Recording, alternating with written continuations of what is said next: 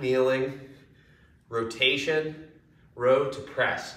So for this one, you're going to start with leg up. You want to feel like you're pulling that leg into you. You're going to rotate through your trunk to pick up the landmine on your down leg side. You're going to pick it up, and then as you're rowing it up, you're going to transfer hands and press it up. There should never be an instant where you let go of the bar completely. It's always a handoff.